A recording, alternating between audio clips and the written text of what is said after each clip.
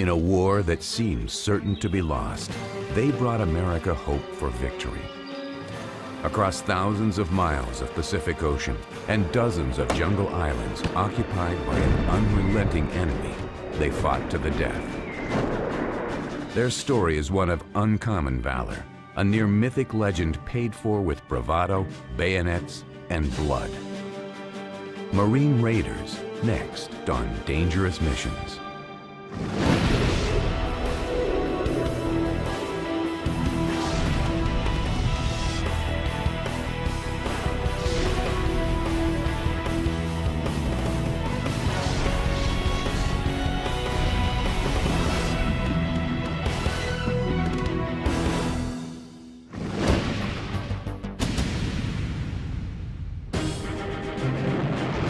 To hear their stories is to know the hell of war. To remember how they died is a solemn reminder of sacrifices made in the name of flag and country.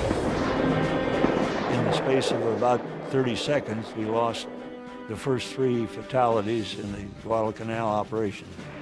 Bayonet wound left side, abdomen and lower chest, shrapnel wound both legs, gunshot wound to left leg.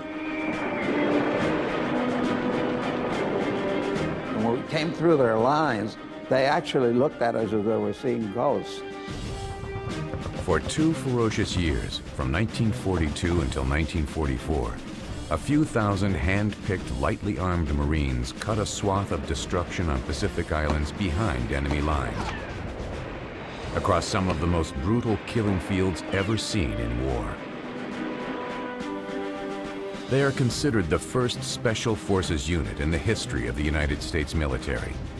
Highly trained commandos whose mission was to strike quickly, effectively, and get out. They were the Marine Raiders. We were able to kill, literally hundreds of Japanese and lose only, a fraction of that in Raiders. Been walking down the trail, going through this another outfit. And some little kid would look up and say, hey, what outfit? Second Raiders. And you could almost see that eyes got bigger and his mouth gaped open. He's a little bit awed by it, I guess. We walked a little taller. The names of their remarkable campaigns, which turned back the onslaught by the Imperial Army of Japan in the Pacific, are etched in the lexicon of modern warfare. Macon Island, New Georgia, Guadalcanal, Bougainville. Their battle cry, gung ho, a Chinese term meaning work together, has become synonymous with the ability of a Marine's fighting spirit to overcome seemingly insurmountable odds. One thing that they have in common is these weren't people who wanted to be in the rear with the beer. These are guys who wanted to see action. They wanted to fight. Their tale is seldom told, and many of the images in this program have rarely been broadcast. Those pictures and films combined with History Channel reenactments will bring to life the story of the Marine Raiders. History remembers the 4 Raider battalions as extremely efficient fighting tools in an island war that was spinning out of control. But the genesis of the Marine Raiders did not come easy. Many regular Marine leaders at the time felt there was no need for a specialized unit, that the GIs themselves could handle even the most treacherous amphibious assaults. But in the dark days following Japan's near annihilation of the U.S. Navy's fleet at Pearl Harbor, the American public needed a victory. The nation's morale was low. Japanese forces were moving at will across the islands of the Pacific. In Europe, Nazi troops had pushed the British Army off the continent, and Hitler's Germany controlled land stretching from the English Channel to Eastern Europe. President Franklin Delano Roosevelt turned to England for ideas. The president wanted to know what had helped the British people bravely face even the most hopeless of times. The answer was the British commandos. essence, the Raiders were the Marine Corps' version of the British Commandos. Back when the Raiders were being formed, American morale was at a very low point, and FDR had met with Churchill, and Churchill had kind of done a morale boost for the British. And FDR kind of liked that idea. Two people were instrumental in pushing Roosevelt toward forming an American version of the British Commandos. One was his son, Jimmy, a Marine himself, who believed that a commando fighting force would be effective in the South Pacific. The other was an old friend of the president's. He was a veteran officer who had fought with the Marines in Nicaragua and spent much of the 1930s in China, where he studied that country's commando forces. He would go on to become one of the Raiders' most enduring legends. His name was Evans F. Carlson. He had a set of ethics to this day I marvel at because they were so rigid. He had to consider the ethical implications of everything that he did. He felt that guerrilla warfare units could be filled with an esprit de corps, an esprit de mission that would make them want to give more than even a regular unit could do. With the permission of the president, Carlson and Marine Commander Merritt A. Edson, a veteran of the Banana Wars in Central America during the 1920s, began to recruit volunteers. Edson headed the 1st Raider Battalion at the Marine base in Quantico, Virginia. Carlson's 2nd Battalion trained at Camp Elliott in San Diego, California. Both men made it clear to potential recruits that the Raiders would be a breed apart. Marine Raiders were all volunteers, and you might say they were volunteers for the second time because at that time the Marine Corps was not taking draftees. You had to volunteer for the Marine Corps, then you had to volunteer for the Raiders. They were a first in, last out outfit, supposedly. That was one of the things that intrigued me, was the fact that we could get into the war quicker. But just being physically fit and willing to fight did not guarantee being assigned to the Raiders.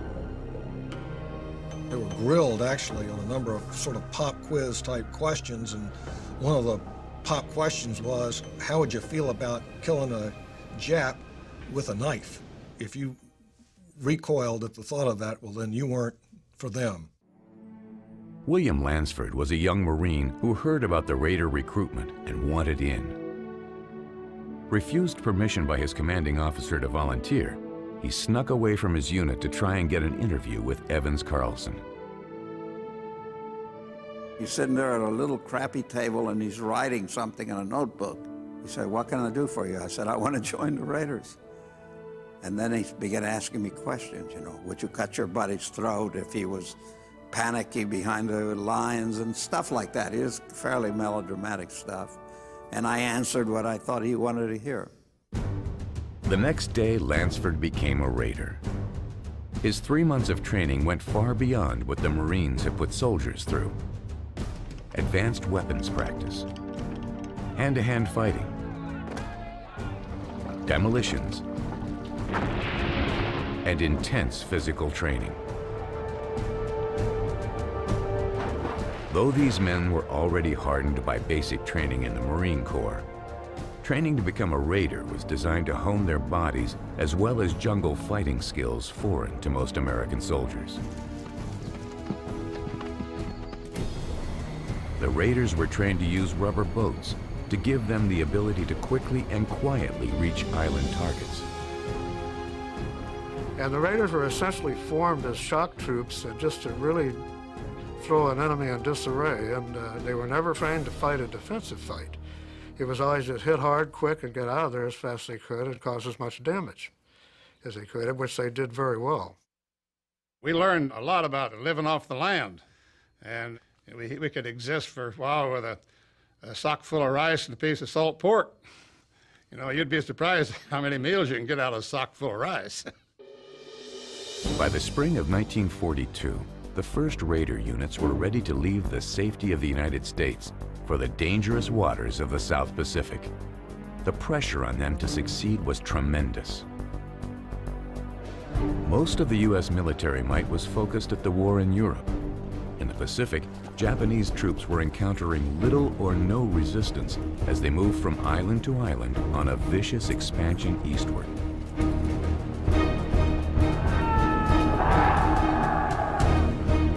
America badly needed a victory. It was up to the Raiders to give them one.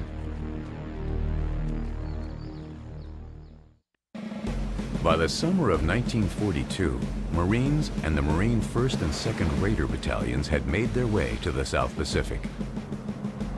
Made up of 800 men each, the battalions set up training posts in Hawaii and Samoa. Often on these islands, more regular Marines volunteered to become Raiders. We were eating Australian mutton at Chow in this camp as a replacement unit, and a young lieutenant came down from the Raider camp and asked if anybody wanted to volunteer. And I dropped a piece of meat from my mess gear on the ground. The camp dog wouldn't eat it. And this lieutenant said, "We're having steak at the Raider camp," and I was about the third one at the coconut tree to sign up. That's how I became a Raider. It was from these islands that the Marines would stage their assaults across the South Pacific. And it was on these islands that the Raiders prepared for commando raids into the unforgiving jungle strongholds held by the Japanese. Though the two Raider battalions trained for similar assignments, hit-and-run commando-style missions, their leaders could not have been more different. Merritt Edson, commander of the 1st Raider Battalion, was a by-the-book Marine. A decorated war hero who had come of age fighting in Central America, he believed in protocol, proper decorum, and a strict adherence to Marine procedure. Edson, incidentally, was a tremendous weapons expert, and he was captain of the Marine rifle and pistol team, which was no small deed at that time and at any time. And he was just a all-around outstanding officer, and his men would do anything for him. The leader of the Raiders' 2nd Battalion, Evans Fordyce Carlson, also a veteran of World War I, was different. He was an individualist. Some called him a Mustang. He believed that if the Raiders were going to do extraordinary jobs, then they should be treated differently than other Marines. Some saw his men as more rebels than Marines. Carlson's Raiders, as they would come to be known, often grew their hair long and had beards. We got there was a couple of guys with rubber boats and a lot of Jap equipment, and they're all wearing these big knives, and they all didn't look like Marines. They looked like tramps, beards, long hair, and so forth. Carlson employed tactics he learned in China and Nicaragua. He imported from China the phrase gung-ho, which translated meant work together. It was a term that would be forever associated with the Raiders. Carlson trained us so well, in my view, and in the view of others too, that actually, far from being a suicide outfit, we were so well trained that I think we have fewer casualties than the average Marine unit did. I think the enemy is the one that had the big casualties when we met, not us, and I'm not boasting. During the months of arduous jungle training and later in the hell of battle, Carlson held gung-ho meetings where operational plans and objectives were discussed, and every man in the Raider unit could speak his mind, regardless of rank. The troops could speak their minds and about anything and not really have any guilt about it or fear of reprisal.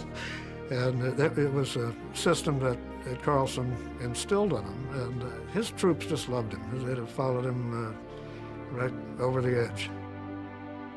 The well-being of his people always came ahead of his personal feelings or personal desires or personal situation. Always.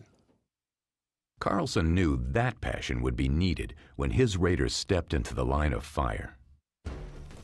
Carlson also developed what, at the time, was an unorthodox approach to jungle warfare. The regular Marines used an 8-man formation when going into battle. Carlson used a 10-man team, one squad leader, and 3 fire teams of 3 men each. Each fire team had a Thompson submachine gun, a Browning automatic rifle, and one of the new Garand M1 semi-automatic rifles. Well, he thought that there was a serious need for an organization like this that was capable of operating independently and was heavily equipped with weapons so that the firepower was 3 or 4 times as great as one might expect from a battalion of similar size in a line regiment. In a 3-man unit, you can see what the possibilities for firepower were. Enormous. Carlson's son, who was also a Marine, wanted to follow his father into battle with the Raiders. But the senior Carlson at first wanted nothing to do with his son being beside him in war. I mentioned to my father a number of times, formally and informally, and verbally and in writing, of my desire to be a member of his outfit. And he said, "Go away and bother me," or words to that effect. The younger Carlson got into the Raiders with the help of the president's son, Jimmy Roosevelt, who would go on to command the 4th Raiders Battalion. Carlson loved photography, and many of the pictures seen in this program were taken by him or by the battalion's photographer. Many of the images have never before been seen. Though Carlson became symbolic with the romance of the Pacific War, it was Edson and his 1st Raiders Battalion that first saw action against the Japanese. It happened on August 7, 1942, on a small strategic piece of land located in the Lower Solomon Islands called Tulagi, home to a Japanese seaplane base. Tulagi was known to be the hardest nut to crack as far as coming in because they had several hundred of what they called Special Landing Force people that we would call Japanese Marines. They were well trained and very, very bitter fighters to the end. Tulagi was small, only 4,000 yards long and no more than 1,000 yards wide. When the Raiders arrived, small skirmishes turned into major assaults. The 872 invading Raiders found the only way to flush out the Japanese was to use explosives. That night, the Japanese countered with a classic banzai bayonet attack. The enemy came within 50 yards of the Raider command post, but Edson's Raiders held on and ferociously fought back. By 3 p.m. the following day, Edson declared the island secure. The Raiders suffered losses of 38 dead and 55 wounded. All but 3 of the 350 Japanese defenders were killed. The Raiders proved themselves as capable fighters the first time in combat, but they would soon find out that victory against the Japanese would not always come easy, and sometimes not at all.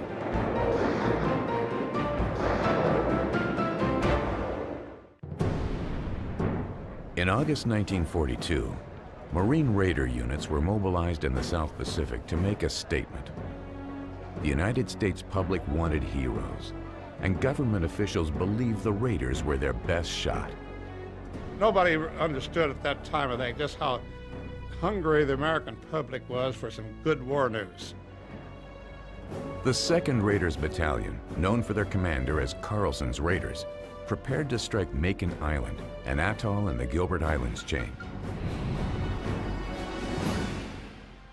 Besides Carlson, the men were under the command of a lanky, quiet, and well-mannered officer, not necessarily the image of a fighting machine. But he came with the right pedigree. He was Jimmy Roosevelt, son of the president, one of the people responsible for the Raiders being formed in the first place.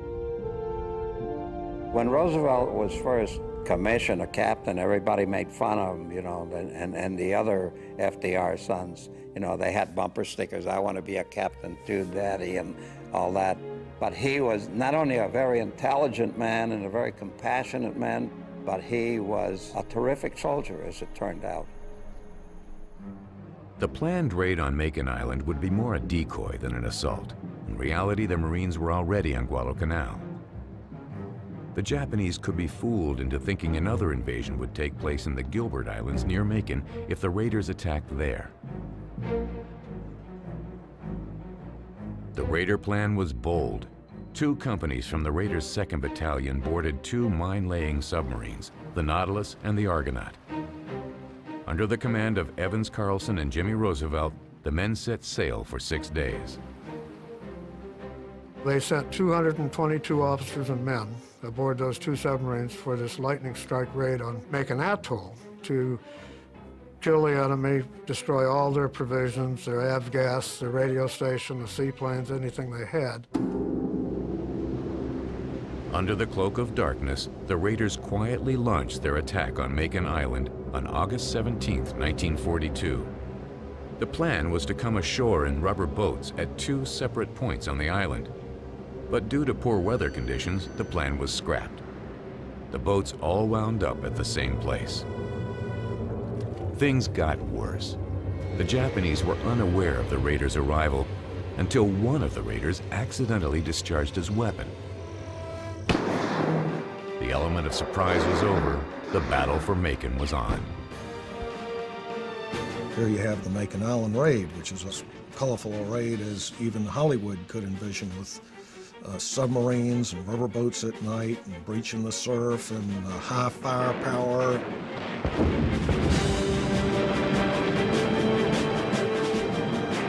During the first few minutes of the firefight, Sergeant Clyde Thomason died while directing the fire of his platoon. He was later awarded the Medal of Honor, the first enlisted Marine so decorated in World War II. The Japanese launched a series of banzai attacks. I moved in there and there was this machine gun set up and both the gunners were dead, and my curiosity got my better judgment, I guess, and I got on my knees. I was looking one of them over, and just about that time he raises up on his knees. So I fortunately had a knife in my pick, so I whipped this out and surgically installed him a new air passage into his lungs. The fight appeared to go badly for the raiders. Carlson ordered a withdrawal back to the rubber boats, but high surf prevented many of the men from getting more than 50 yards offshore.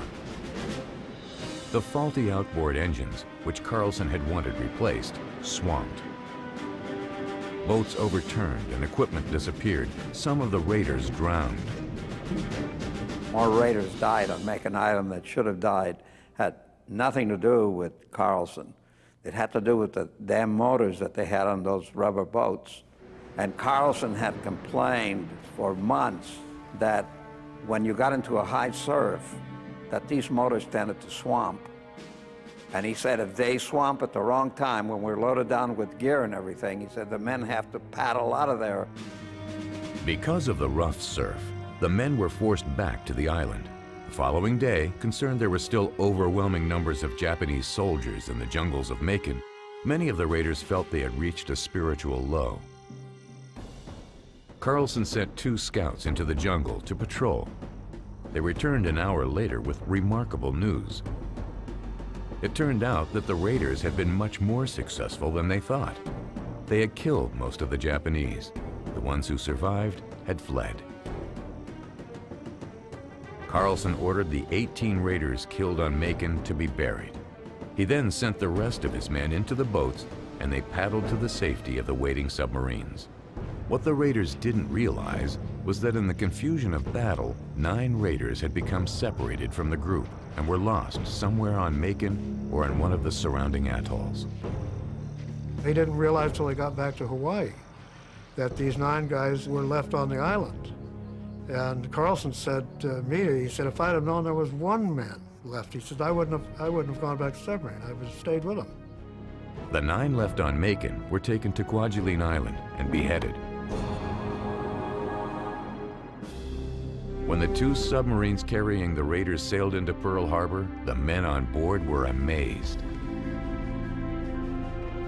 We were surprised as we were going down Battleship Row there. The Navy had all their crews aft, and the band was playing the Marine hymn, and up ahead on the pier was a big Marine Honor Guard, present arms, and there was all the Navy brass in Honolulu.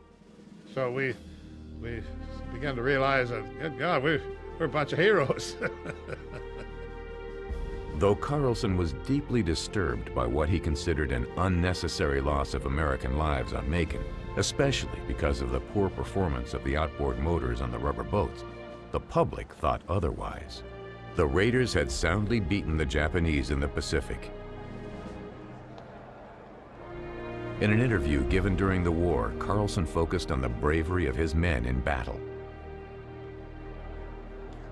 Our casualties were very light by comparison with the enemy. They were light because the Raiders worked together, cooperating fully. Each man and officer knowing his part of a job and doing it with the unspoken assurance that his comrades would be where they were supposed to be, when they were supposed to be, and doing what they were supposed to do. The next ordeal was just weeks away. It would test the mettle of even seasoned combat veterans. The Raiders were about to be thrust into the most hellish series of battles they would ever face, the violent firefights for control of an island known as Guadalcanal.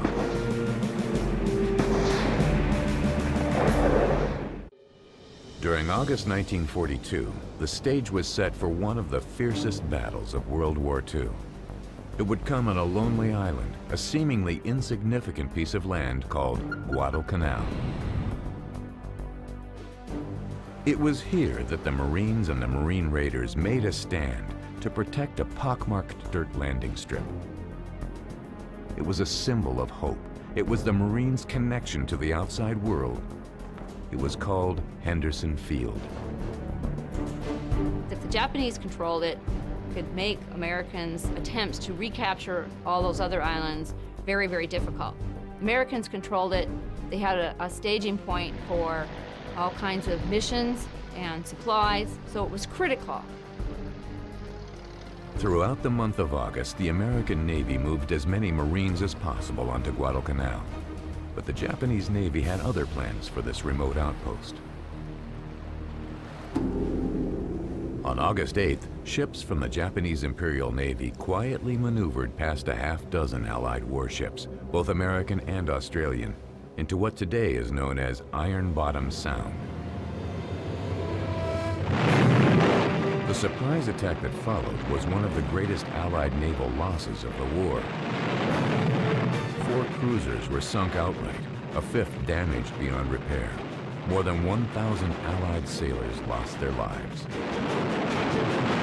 And Guadalcanal was now without naval support. The Japanese began unloading troops and supplies unfettered, in plain sight of the Marines stationed in the coastal plain. Their target was Henderson Field. To control the airstrip meant control of the island and a quick end to the fighting. It was up to the 800 men in the 1st Raiders, led by Merritt Edson, to stop a surge of 3,000 Japanese troops before they reached Henderson. To prepare for the attack, Edson chose a knife-shaped ridge above Henderson Field on which to position his troops. From here, he would make one of the most famous stands of the war. We were going to this rest area, which was right at the ridge that was pointing right at Henderson Field. It was a long, low, serpentine type of ridge with kunai grass, waist or chest high, sharp as needles, surrounded by jungle. At 11 p.m. on September 12, 1942, Japanese planes dropped green flares over the Raiders' perimeter.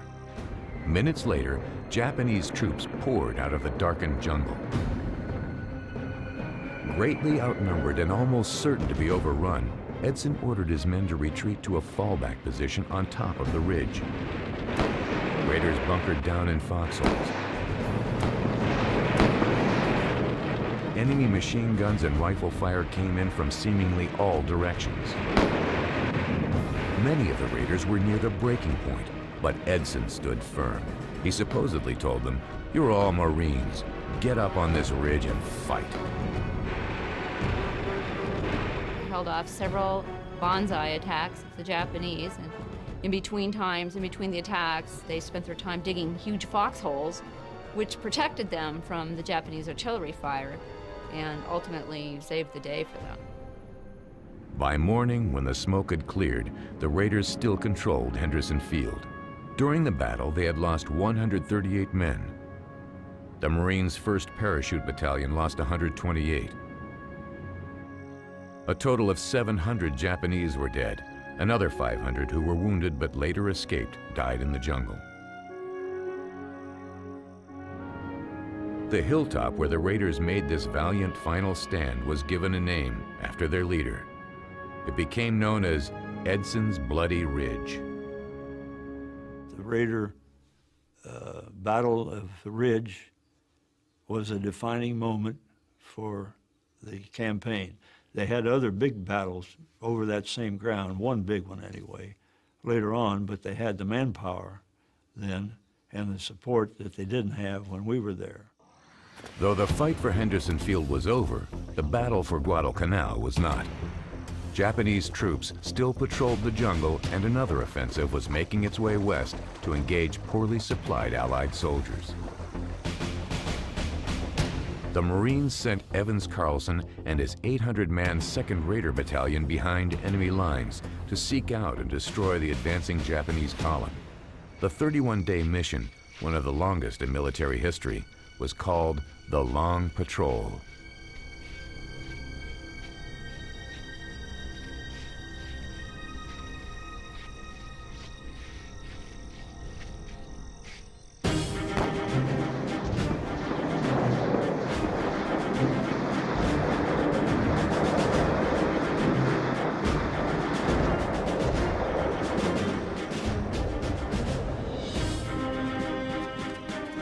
Killed somewhere around 600 or 700 Japanese, tore up some long-range guns and so forth, and lost 16 men. They were behind the Jap lines on Guadalcanal for 30 days. And I'd say that was the classic. Brutal hand-to-hand combat in the jungle was a daily occurrence. We were able to kill literally hundreds of Japanese and lose only a fraction of that in Raiders. And one time I think we knocked off about 50 of them at Asamana, and we lost 3 Raiders.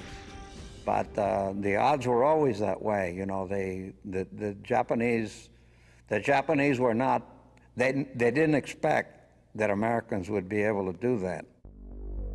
Despite the success in battle, living conditions on the Long Patrol were beyond miserable. We literally lived on rice and tea and a little bit of bacon occasionally. That was our whole diet during that period. Despite the hardships, Carlson's Long Patrol was a success. Thought to be the longest of its type in World War II, it resulted in 448 enemy killed. The Raiders lost 16 men and had 18 wounded. And we were able to hit them and then disappear into the jungle, which must have galled the Japanese because they were supposed to be the great jungle fighters. The result was that after 30 days of following and hitting these poor guys, the regiment ceased to exist. When it arrived at its destination, it was useless. And my understanding is that the colonel burned his flag and shot himself, and that was the end of that effort. The victory was especially sweet for Evans Carlson and his son, who had disobeyed his father and fought alongside him in the bloody battle for Guadalcanal.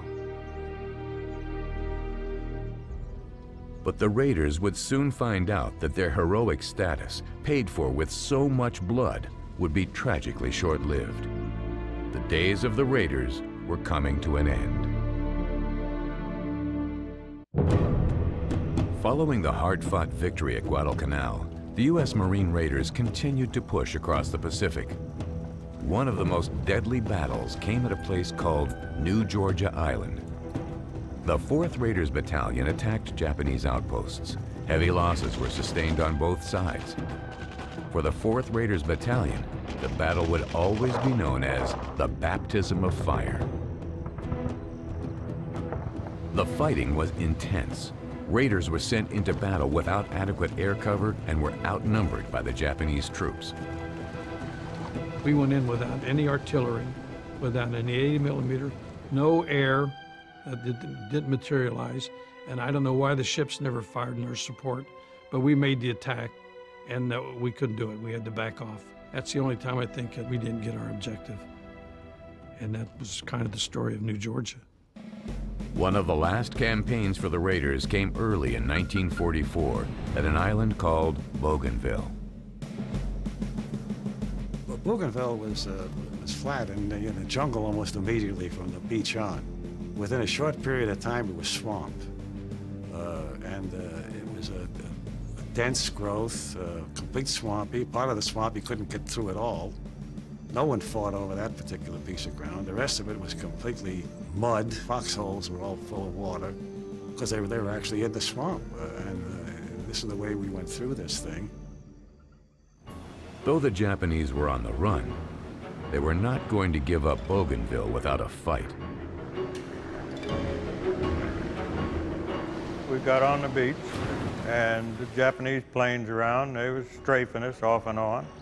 And it was just push, push, push. About all I can say about it, because whatever the people said do, we did. We just kept moving. The 2nd and 3rd Raiders battalions of 800 men each fought on, despite casualties. The round, I think it was a sniper, it went to the guy's canteen next to me and then went into my leg. If it hadn't, I'd probably had some serious injuries, but I never came off the line on that, and I limped for a while. But Corpsman pulled a slug out of my leg and put some sulfa powder on it, and we went on.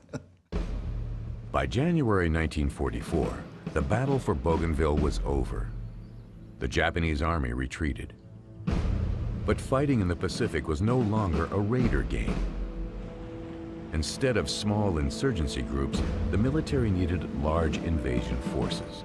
The days of the raiders were over. They were folded back into the ranks of the regular Marine Corps, and many fought at Okinawa and Iwo Jima. In fact, Mike Strank, a member of the 2nd Raiders, was one of the 6 men who raised the American flag on Iwo Jima. The prevailing thought held before the formation of the Raiders that every Marine, in essence, could be a Raider. That they didn't need to have these separate organizations, but what they needed are people to be trained for special operations. As these operations came up, kind of led them to believe that we need to go back to the idea that you don't need an elite unit within an elite unit. Evans Carlson, the leader of the Raiders' 2nd Battalion, lost his command. After leaving the Raiders, he went on to fight in 3 Marine campaigns: Tarawa, Kwajalein, and Saipan. He was severely wounded on Saipan while rescuing his radio man, but returned to duty and served for the rest of the war. The high command finally got Carlson. They took the Raiders away from him. They made a staff officer out of him, an observer. To the best of my knowledge, he never received a command of his own ever again. Oh, they pinned another Navy Cross on him, you know. They gave him medals, but they didn't give him the thing that he wanted the most, and that was what he used to call my Raiders, you know, my boys. So they had a short 2-year history, but they blazed a lot of glory in those 2 years. Carlson retired in 1946 at the rank of Brigadier General, U.S. Marine Corps. He died in 1947 and is buried at Arlington National Cemetery. At the Marine Raiders Museum in Richmond, Virginia, thousands of artifacts from the Raider glory days are on display. Guns that blazed across the Pacific. Hundreds of photos of the Raiders in action. And the knives that the men who wore the distinctive Raider patch used to clear jungle path and kill the enemy. But perhaps the part of the museum that brings the most pride is the honor roll doors, created by a Raider, which lists the names of all 8,000 Raiders. For the Raiders' veterans, their record of service speaks for itself. 8% of all of the medals of honor won by Marines in World War II were won by Marine Raiders. Now, these were not necessarily men who were Marine Raiders at the time they won the Medal of Honor. They might have been with the new 4th Regiment or with the 6th Marine Division. You find that 12% of the Navy crosses, which is second to the Medal of Honor, were won by Marine Raiders. And you find that 8% of the Silver Stars were won by men who were at the time or who had served earlier as Marine Raiders. So the statistics show that these were a pretty brave group of guys who loved to fight. Today, the Raider legacy lives on in the military. Many of the tactics used by elite units like the Navy SEALs, the Green Berets, and Marine Force Recon units can be directly traced to the Raiders. I was at a reunion here in San Diego and we went up to Pendleton and the recon outfit put on a show for us. And I will never get standing with about 50 of these Raiders and their eyes are this big. And here these modern day Marines come in dangling from helicopters on these ropes, doing about 80 miles an hour at 1,500 feet in the air. So one guy looked at me and he says, "My God, I wouldn't have done that for all the tea in China." And all these kids were just looking up to them like, his heroes, which they are. The Raiders said it is their spirit, their gung-ho beliefs that keeps their bond strong, even in death. William Lansford first got to know many of his closest friends in the Raiders' 2nd Battalion. When his good friend Al Flores was dying of cancer, the Raider glory days is all they talked about. Lying there in bed with his tubes and all that, and reliving the old days. And he said, "Do you remember when we did this? Remember how we went through the lines?" He said, "You remember when you had to go back and I took you through the Japanese lines?" And yeah, I remember. And then he took my arm like this and he said, "We must have been crazy, Bill." And then he turned and said to my wife, "We must have been crazy." Yeah. He died 2 days later. During the late 1990s, the Marine Corps began searching for the bodies of fallen soldiers in the Pacific. Amazingly, 19 remains of the Raiders killed on Macon Island were found. Natives had assisted Carlson's Raiders to bury the men following the battle. And it was one of these locals, now an old man, who helped the U.S. military locate the site of the mass grave. Lo and behold, 57 years later, that's where they were. And it was about, I think, about 50 meters from where he said it was. And they recovered every one of them. They also recovered 54 live Mark II fragmentation hand grenades, several weapons. They were all buried with their helmets on. The remains were taken to Arlington National Cemetery, where they were buried with full military honors. Perhaps the spirit of the Marine Raiders is best summed up by one of their greatest leaders, Colonel Evans Carlson. In a wartime interview, he talked about what it meant to be a Raider. Remember, only those who worked and sacrificed for the preservation of democracy are entitled to enjoy its benefits. If you are all out in this war, you may know that you are gung-ho, with the men who are fighting so magnificently, moving ever nearer to the last, victorious day of the war. They are making their contributions. You make yours. Together, we go on towards peace, comrades all, working together. Truly gung-ho.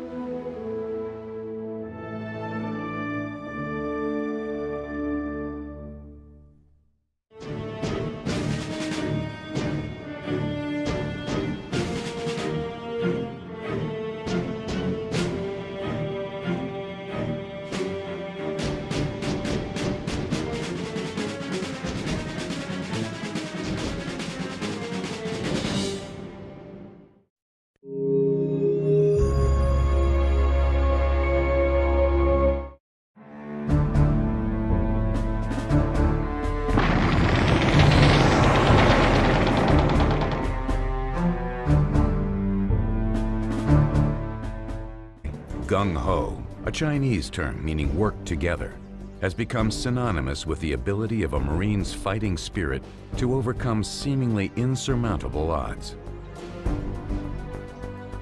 One thing that they have in common is these weren't people who wanted to be in the rear with the beer. These are guys who wanted to see action. They wanted to fight. Their tale is seldom told, and many of the images in this program have rarely been broadcast. Those pictures and films combined with History Channel reenactments will bring to life the story of the Marine Raiders. History remembers the 4 Raider battalions as extremely efficient fighting tools in an island war that was spinning out of control. But the genesis of the Marine Raiders did not come easy. Many regular Marine leaders at the time felt there was no need for a specialized unit, that the GIs themselves could handle even the most treacherous amphibious assaults. But in the dark days following Japan's near annihilation of the U.S. Navy's fleet at Pearl Harbor, the American public needed a victory. The nation's morale was low. Japanese forces were moving at will across the islands of the Pacific.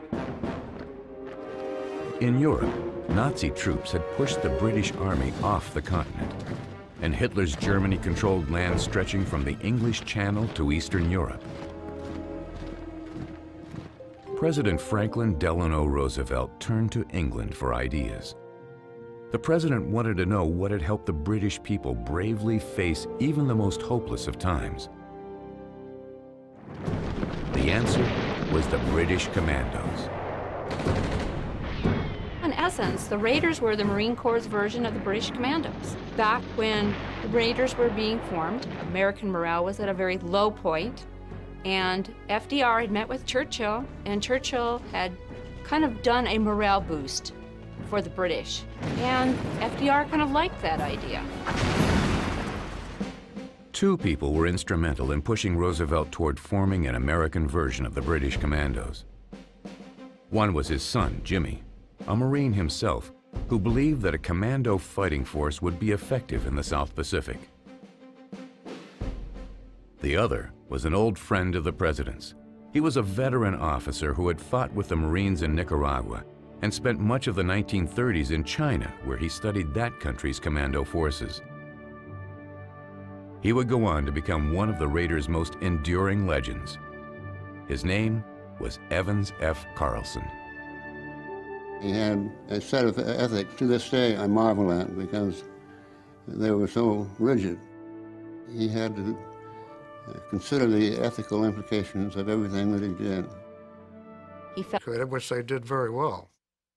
We learned a lot about living off the land, and we could exist for a while with a sock full of rice and a piece of salt pork. You know, you'd be surprised how many meals you can get out of a sock full of rice. By the spring of 1942, the first Raider units were ready to leave the safety of the United States for the dangerous waters of the South Pacific. The pressure on them to succeed was tremendous. Most of the U.S. military might was focused at the war in Europe. In the Pacific, Japanese troops were encountering little or no resistance as they moved from island to island on a vicious expansion eastward.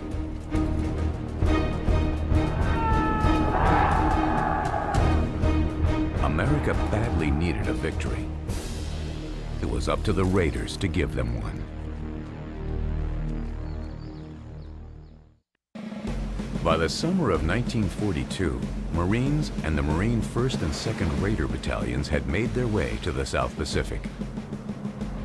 Made up of 800 men each, the battalions set up training posts in Hawaii and Samoa.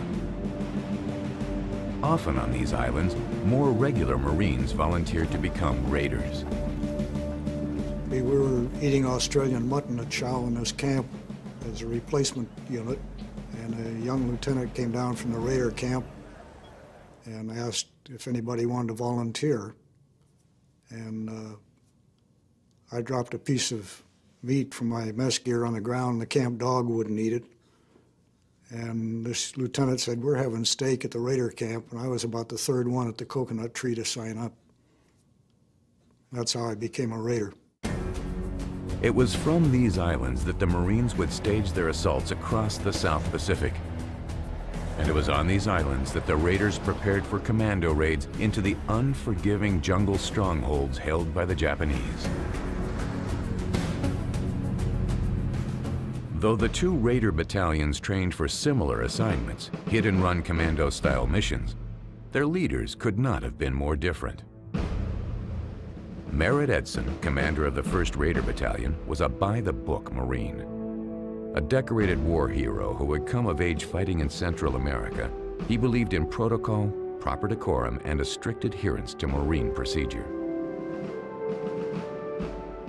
Edson, incidentally, was a tremendous weapons expert, and he was captain of the Marine rifle and pistol team, which was no small deed at that time and at any time. And he was just a all-around outstanding officer, and his men would do anything for him. The leader of the Raiders' 2nd Battalion, Evans Fordyce Carlson, also a veteran of World War I, was different. He was an individualist. Some called him a Mustang. He believed that if the Raiders were going to do extraordinary jobs, Felt that guerrilla warfare units could be filled with an esprit de corps, an esprit de mission that would make them want to give more than even a regular unit could do. with the permission of the President, Carlson and Marine Commander Merritt A. Edson, a veteran of the Banana Wars in Central America during the 1920s, began to recruit volunteers. Edson headed the 1st Raider Battalion at the Marine Base in Quantico, Virginia.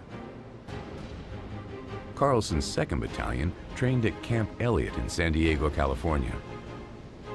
Both men made it clear to potential recruits that the Raiders would be a breed apart. Marine Raiders were all volunteers, and you might say they were volunteers for the second time because at that time the Marine Corps was not taking draftees. You had to volunteer for the Marine Corps, then you had to volunteer for the Raiders. They were a first in, last out outfit, supposedly. That was one of the things that intrigued me, was the fact that we could get into the war quicker. But just being physically fit and willing to fight did not guarantee being assigned to the Raiders. They were grilled, actually, on a number of sort of pop quiz type questions, and one of the pop questions was, how would you feel about killing a Jap with a knife? If you recoiled at the thought of that, well, then you weren't for them. William Lansford was a young Marine who heard about the Raider recruitment and wanted in. Refused permission by his commanding officer to volunteer, he snuck away from his unit to try and get an interview with Evans Carlson. He's sitting there at a little crappy table and he's writing something in a notebook. He said, "What can I do for you?" I said, "I want to join the Raiders." And then he began asking me questions, you know, would you cut your buddy's throat if he was panicky behind the lines and stuff like that. It was fairly melodramatic stuff. And I answered what I thought he wanted to hear. The next day, Lansford became a Raider. His 3 months of training went far beyond what the Marines had put soldiers through. Advanced weapons practice, hand-to-hand fighting, demolitions, and intense physical training. Though these men were already hardened by basic training in the Marine Corps, training to become a Raider was designed to hone their bodies as well as jungle fighting skills foreign to most American soldiers. The Raiders were trained to use rubber boats to give them the ability to quickly and quietly reach island targets. And the Raiders were essentially formed as shock troops just to really throw an enemy in disarray, and they were never trained to fight a defensive fight. It was always just hit hard, quick, and get out of there as fast as they could and cause as much damage as they could.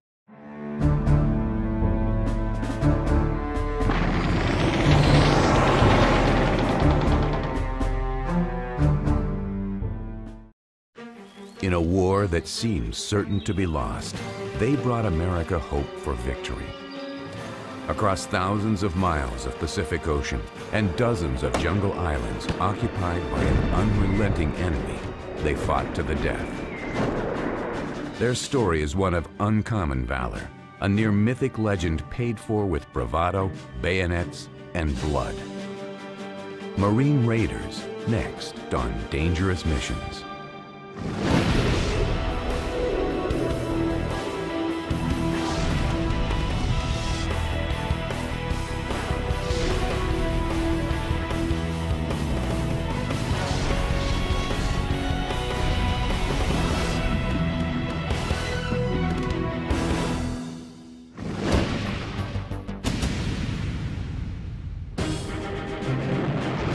To hear their stories is to know the hell of war. To remember how they died is a solemn reminder of sacrifices made in the name of flag and country. In the space of about 30 seconds, we lost the first 3 fatalities in the Guadalcanal operation. Bayonet wound left side, abdomen and lower chest, shrapnel wound both legs, gunshot wound to left leg. When we came through their lines, they actually looked at us as though we were seeing ghosts.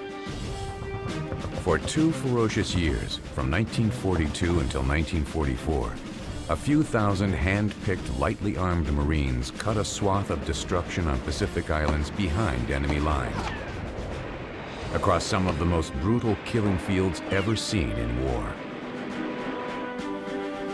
They are considered the first Special Forces unit in the history of the United States military.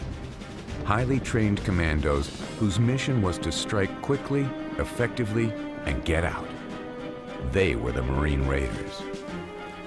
We were able to kill, literally hundreds of Japanese and lose only, a fraction of that in raiders.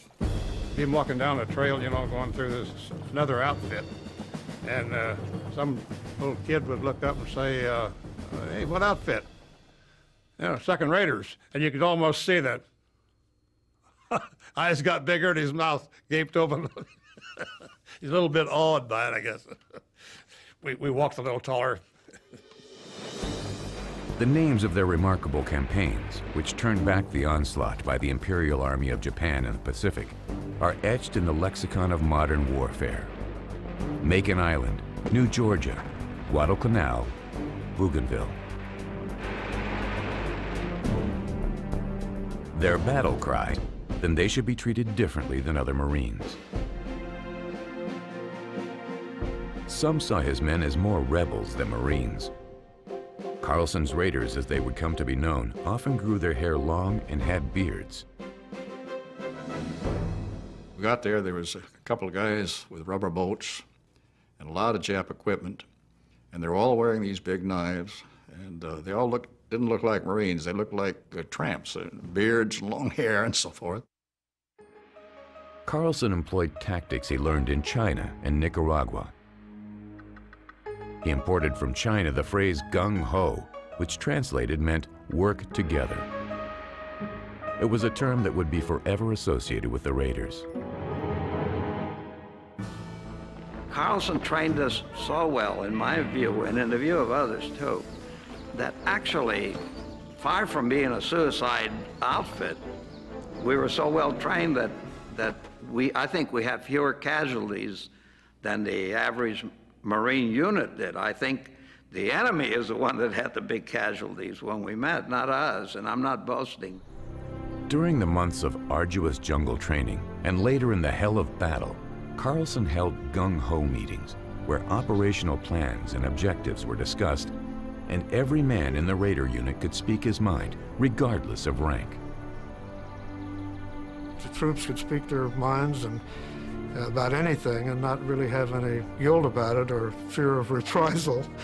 And it was a system that Carlson instilled in them, and his troops just loved him. They had followed him right over the edge.